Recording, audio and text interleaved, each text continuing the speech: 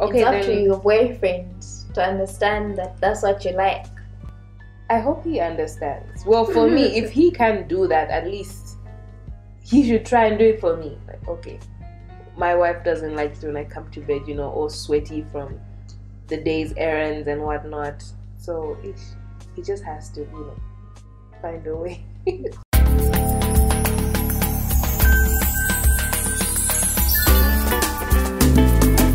Ladies and gentlemen, boys and girls, welcome back to our podcast. It's your boy Jesse Keegan.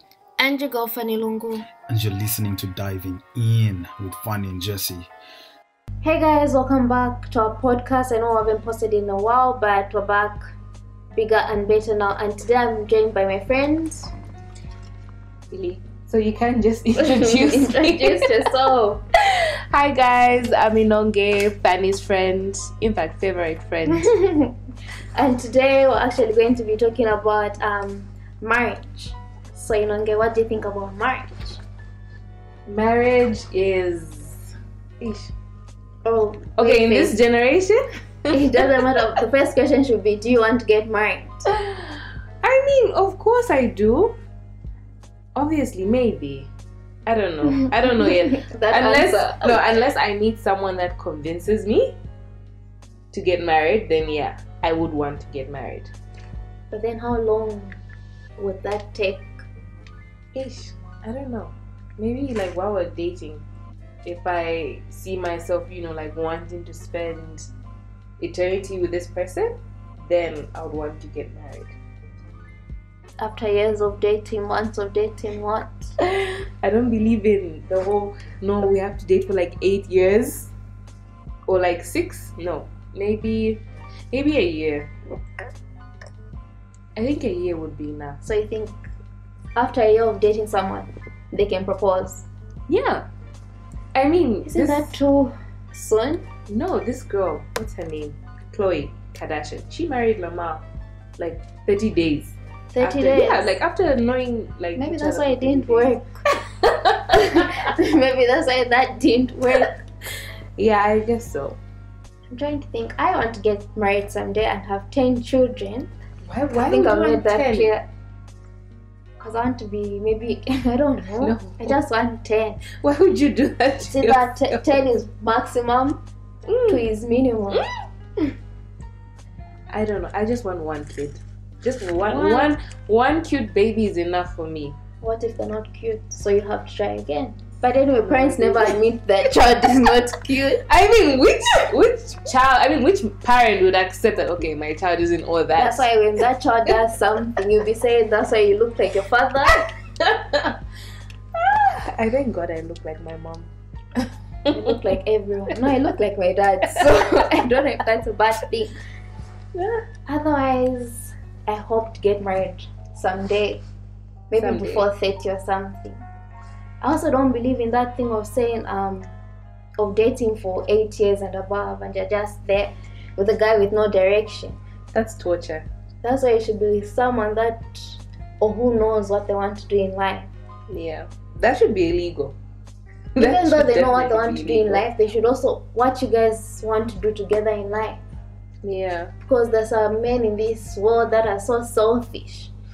As much as they don't want us to be housewives, they want to push whatever they want to do. Like, they want you to support them. Forget about yourself and just support them. Yeah. So I don't think I want that for myself. And for me to marry someone, I don't know. I guess you just have to know me. What would it take for, Jesse to propose and you to say yes? First I must achieve whatever I want to achieve, and he knows what I want to achieve. So if I've achieved that, then maybe we can talk about marriage to the extent that we're very, very serious about it, not just sitting and daydreaming about things. He should also know the kind of rings that I like. He shouldn't, I don't know. And your size, of course. Mm-hmm. I don't know. I think if someoe's going to propose to me and then the ring is like too big, that would be a turn off for me. Someone proposed on Twitter and the ring was too small. No. I saw the ring was just too small. Eesh. That's insulting. That injures someone's pride. No, that's really sad. It's kind of like a sign from the universe that it's not meant to be. But then what do you think about marriage nowadays? Marriage is, I think, especially for people our age, people are getting married too quickly. Mm-hmm. Yeah. I Very think true. most people are for the idea of the wedding and not marriage itself. Like what In the exactly long run. goes on here in marriage. I think people just, they're excited about the dress, the bridesmaids, the food, the cake, the shoes, the suits. And then when it comes to real issues in marriage, people now start to complain and say, okay, maybe we actually did rush. But then women are rushing for different things. Badness, they think when you turn 25, it's a must to get married. Why not just chill out? Because some of us women are turning into punching bags. No, that's true, and that's actually And sad. some of us are just marrying for the sake of just marrying. You don't even love the person, but you want to get married. Financial stability. Exactly. Also, I think parents should look into that. Maybe don't pressure us into such things for those that are pressured, not me, of course. And But are you sure it's kind of like the parents that force these days, not the kids that? no, it's on us because we're failing to find jobs, we're failing to do this, we're failing to do that. So we think marriage is the next big thing that we should follow up. But otherwise, I'd rather stay in my parents' house until that day comes. Okay, then what do you think about Also, marry someone that you know. Yeah, that's true. But knowing in what way? There are people that can actually pretend. For 8 years? Huh? There are people that are really good at pretending. Then once, they say you never really know someone until you actually live with them. I was going to go to that day. Because it's many things. If you live with someone and find that they're just unbearable, maybe try someone else. But at the end of the day, you're learning what someone likes. So it's either you respect that Fanny doesn't like your socks being thrown at the door when you come in. Mm-hmm. Look into that. You're supposed to be respecting each other's opinions and hear the other one out. Yeah. There's some men, when you marry them, it becomes a monarch. Mm-hmm. Your dog is on drugs. It just everything just changes. So I don't know. Leave the dog But alone. otherwise, I'm terrified of marriage. But I think marriage is a beautiful thing. You get to, especially for some people, they get to spend the rest of their lives with their best friend, like with someone that they really care about, and have this life together. So it's I don't know. There's like two sides of the coin. There's the bad side, then there's the good side. I think no marriage is actually perfect. You just have to, take both the good and the bad. So it means you have to find someone that understands you or Yeah. is willing to listen. Do we have those men nowadays or women nowadays? Because these days, men are actually now the ones who are rushing for marriage, especially if they see the ladies financially Very stable. true. Not even if you're not. Men are trapping because they just don't want to see with another person. Men are ready to make us their baby mamas, but not their wives. And that is so sad. Very And sad. that's actually unfair. Like, guys, what is wrong with the men out there? Why are they doing this? Pull up your socks. So make us your wives first, that's when the children later. Because a long time everyone was talking about how women were trapping men. Yeah, but Like now, now it's the things other have way changed. So I don't know. I just don't know. around. But would you, let's say in a situation where you and Jessy are married in future, and he's not working, and you're the one that's, bringing home like the bacon, would you still be comfortable with that? Of course I would be comfortable because, okay, so what if he was working and maybe he lost his job or there's just something going on? You have to stick by someone. But then the thing is, he shouldn't change in that period because some men find that as a reason to cheat. Oh, just because she's buying everything now, I can't make decisions. I'm the type of person that I can't feel like a man anymore. I don't feel like a man. So if at the end of the day I'm the one bringing the check, whatever the case is, we sit down and say this goes here, this goes there, and I think I'd be fine with that. But then if you start acting like I've killed your relatives, then we've got a problem. Yeah. How would you handle such a situation? I think that's like an ego issue. I know it would secretly crush him. It would. It would, but I think that's why women are supposed to be helpers. At least just help him. Know that you still support him, you still love him, even if he's not where he wants to be at that point, at least, give him a push. But then there's some guys, even if you push them to do something that they want, they just don't do it. No, then that's a lazy man. Very comfortable man. I cannot condone a lazy man. And then when you come back with a check, they're going to say, you do nothing for me. They're forgetting you're the one paying the rent. And can you imagine? I've dated a guy before who literally didn't want to look for a job. Can you name and shame him? No names mentioned.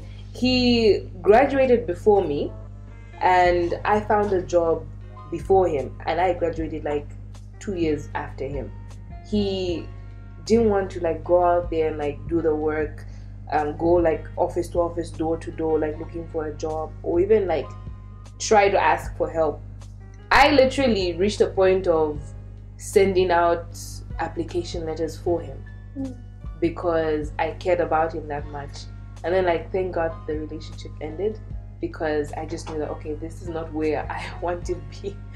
I wanted someone who would also, like push me as well. I know you're supposed to like, help out your bae and do this and that, but for him that was like total laziness. And at the end of the day, he's just at home like getting drunk, chilling with his friends, doing this and that. So no to lazy men. I can't. That's only pet peeve. What else turns you off? What else? I think in a marriage, cleanliness for me is a big deal. Like, I cannot go to bed without having a shower. And if we both had a long day, we can't, like mix our sweat in the same bed. At least, shower before going to bed. But some men would take that differently. Okay, it's up to your boyfriend to understand that that's what you like. I hope he understands. Well, for me, if he can do that, at least he should try and do it for me. Like, okay, my wife doesn't like to come to bed, all sweaty from the day's errands and whatnot. So he just has to, find a way. What's your age limit when it comes to marriage? I wouldn't marry a guy that's, let's say, maybe 15 years older than I am. Is 10 fine? 10 also is a bit on the higher side. I think for me, 5 does it for me. If he's 5 years older than I am, like, that is even a turn on for me. I'll be like, okay, he's mature. He's, he's older, so I'm sure he's been through that's what we think. a few things. Even though they're like some really childish older guys. That's what I'm saying. But yeah, I think age sometimes really does matter. It does? Yeah. When it comes to what? As in settling down with someone. I don't think I can marry someone younger than I am. But at least they'll listen to you. I'm trying to think. I think... Would you? Do what? Marry someone that was like younger than you? No. Marry, no. I'd rather be single than marry someone who's older than me, but I'm trying to think. What did I say? I don't even know if I made sense. I'm trying to think of something that turns me off. Also, I need to be in a relationship with someone where we can discuss money freely. Yeah. Because you don't want to be in a relationship with someone or how you divide it or spend it. Okay, everyone should be free. That brings me to this question. Would you be okay if, your husband came from this really, really rich family? Properties, land, this and that, businesses, oil companies, and then you're this like simple lady, maybe you only have like one property to your name. Would you be comfortable talking about money with him? Yeah, why not? I mean, he's talking about big figures. He's talking about like things that he owns or the family owns, because those are two different things. Things that he owns, obviously he's got like his name to the properties and all this and that. I think I'd be comfortable because there's nothing wrong with that. I don't know. I think the problem comes in when it's me that has all these things and the guy is maybe from a poor family. Because I saw punish you for things that you don't even understand. Yeah. I don't know. I would feel uncomfortable. Like kind of like, so sometimes it's kind of like uncomfortable because my house is like, you know, tiny, and then But his what if house he is like doesn't mind? so that's the really good part about him. That's why I actually really do like him, because he doesn't mind. But sometimes it's a bit uncomfortable because you see how someone spends money and the way you spend money is actually different. So it's, I don't know, it's a bit, for me it's a bit on the shy side for me. So long as he's fine with helping you. If anything, a man is a breadwinner. So I'll be comfortable, very, very comfortable. Yeah, and I know. But then don't get that. Comfortable. Huh? A lot of ladies would be comfortable with that. If Anyone would be comfortable, but then at the end of the day, don't you think you should sit down and say, maybe let's come up with this? Yeah. Something that you guys can claim as this is ours, not this is yours. Like, okay, we're both bringing, you know, something on the table. Still, he has to be the breadwinner, so... No, I'm joking. I'm joking.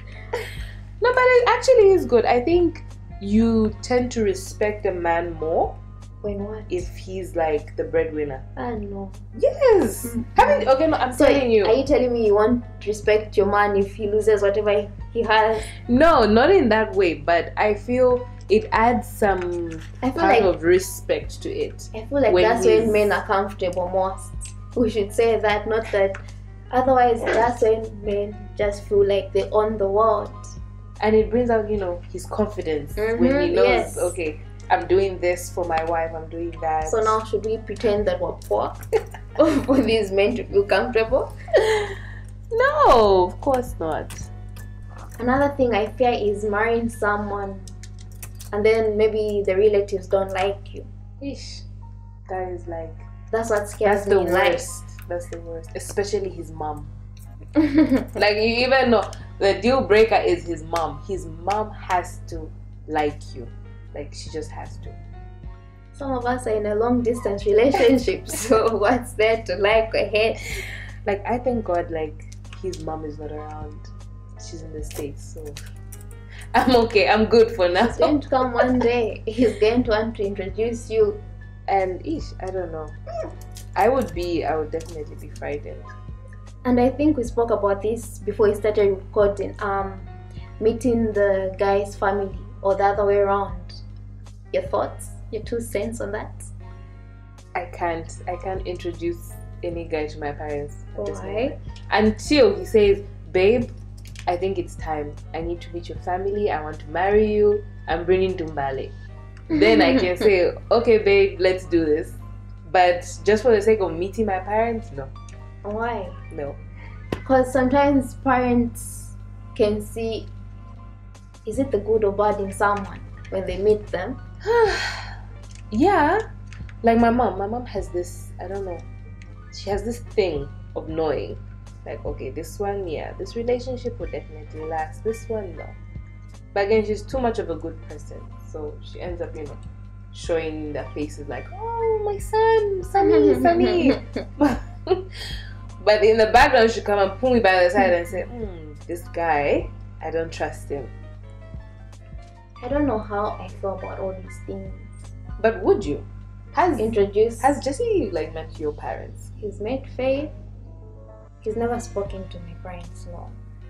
I think that's different. I think a sibling is different from I think a sibling would be much better. So I've spoken to the mom once, and that's it. Did she seem to like you? I mean, you can tell. Can answer that? I don't know. I really don't know. Okay, what vibe did you get? Have you ever spoken to someone's parent? It's like, you're going, I don't even know. I was in shock. It's stressful. I think I would be sweating on the phone. I couldn't talk. I really couldn't talk. But then would I want him to meet my parents? Of course, yes, but not over the phone. You know how maybe I'm talking to him on WhatsApp or something. I don't think that's the right way. He can come and he'll meet them or whatever. I don't even know. We've never even spoken about this. Depends on what he's comfortable with. Yeah. He's fine with meeting my relatives, or maybe he's just playing around with me, doesn't want to meet them. I think if you bring relatives in the picture and siblings, then there should be some sense of seriousness. Guys, we can't be, going around meeting each other's family members and, But have you ever been in a relationship where someone is scared of doing something because the relationship, the past relationship didn't work out? Yeah. No, I can't introduce you to my parents because my last girlfriend disappointed me. Yeah. I've done that before. Like, I'm never introducing any guy to my parents. I think it's happened to me, but then why should I be blamed for your past? Yeah. Do you understand? Because even that is a red flag. Just because someone hurt you doesn't mean I'm going to do the same too. So would you say there's still, No, I just think it's being dumb. Get over your relationship. It's been what? 6 months? It does hurt. I mean. But we're not the same person. That's what I'm saying. We're not the same person. Not all of us are going to leave you. Even when you expect us to leave you, we'll stay. But imagine 4 years and then I say we're done. No, 4 years is a lot. That's definitely a lot. 4 years is a lot. A lot of investment. Too much data. Too much time. You can't even refund someone that. Okay. So, but what I know is I don't think I want to rush into marriage. Let's move to another topic. Cooking in a marriage. Would you allow your husband to cook for you? He's good hands. Oh my gosh. Yes, of course. I've been looking for this. There's things in this world. Mm-hmm. Okay, an example is Jessy and I. There's things in this. I mean, we eat different foods. Yeah. There's Kenyan food, there's Zambian food. So if he wants me to taste something, why not? But have you thought of learning how to cook Kenyan food? No. So you need to take that into consideration. He wants to marry me, so we can chill when it comes to such things. But otherwise, I'm trying my best because imagine after grade 12, I couldn't cook. I used to bend stuff. Are you serious? But I'm improving. The whole point of this story is that I'm improving. So I'm trying my best. She also has to fall in love with Zambian food. I think in a relationship, I can't cook for a guy.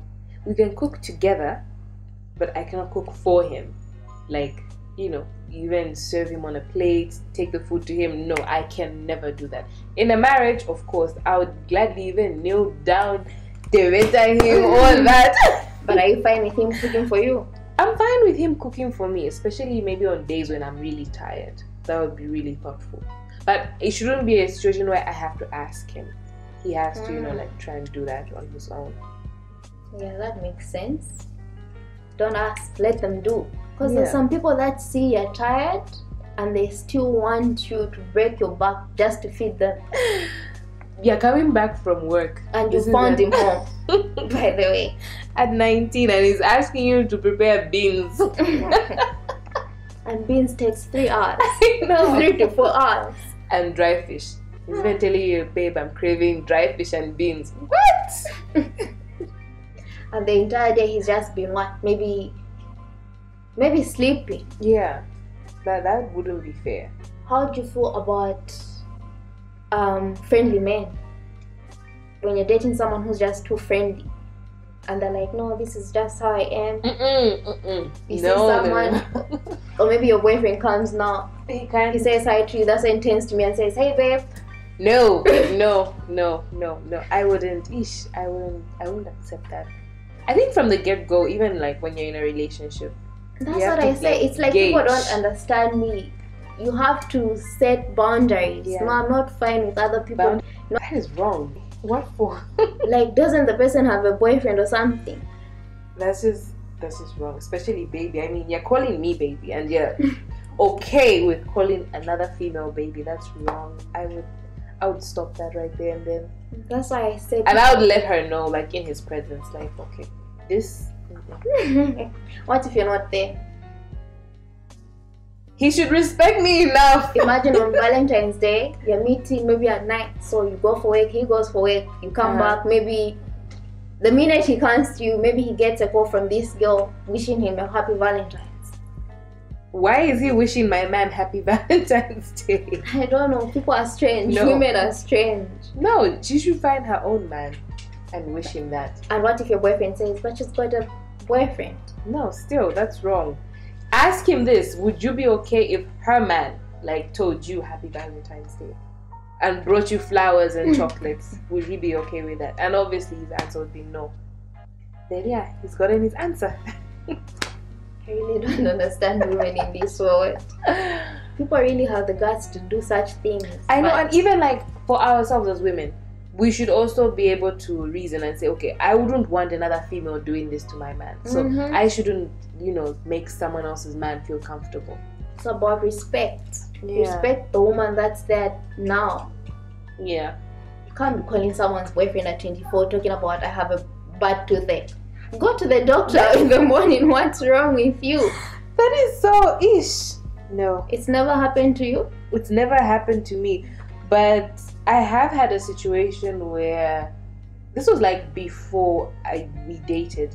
But it was kind of a situation where this girl came over, and first she called. She's like, since he has a pool at his house, I want to come over and swim. Is that okay with you? I'm like, oh, okay. And then he tells me, this friend of mine is coming over to swim.